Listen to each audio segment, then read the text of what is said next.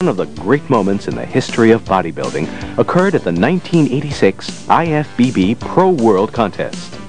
This prestigious competition showcased top champions including Bob Paris, Dave Hawk, Tony Pearson, Mike Christian, Edward Kawak, and Richard Gaspari. With these bodybuilders, you just knew the stage would erupt in real muscle warfare. Just look what happened during the pre-judging, when the judges called Gaspari, Christian, and Kawak out for comparison posing. The action got so intense that IFBB official Wayne D'Amelia had to restore order.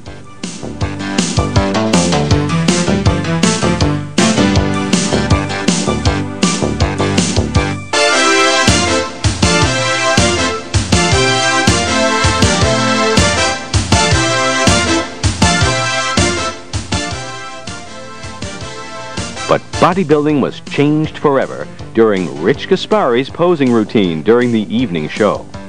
Never before had an audience seen such muscular development on a competitor's glutes. His striations were unbelievable. From that moment on, the glutes have become a valid body part for the judges to evaluate in consideration of a competitor's physique. Rich was certainly ahead of his times. This was truly one of bodybuilding's great moments.